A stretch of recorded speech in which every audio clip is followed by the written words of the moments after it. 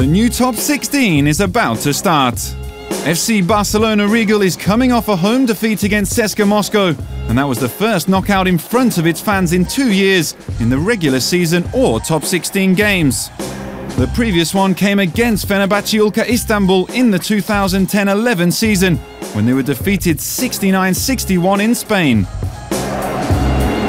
Back then, former Barcelona guard Roko Ukic led the Turkish team with 13 points and 6 rebounds, followed by 12 points scored by Marco Thomas.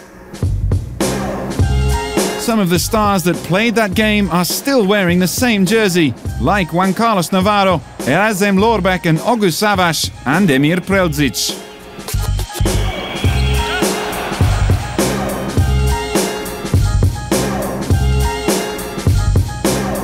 In this Turkish Airlines Euroleague season, Caja Laboral Vitoria survived the worst start in its history with only one win in the first 7 games, and will once again meet Olympiacos Piraeus after 2 defeats against the Greek team in the regular season.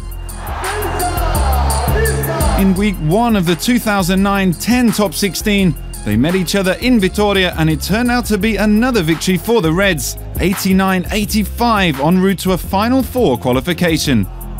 Josh Childress led Olympiacos with 21 points and 7 rebounds in that game, while Linas Kleza and Ioannis Borousis combined for 36 points and 18 rebounds.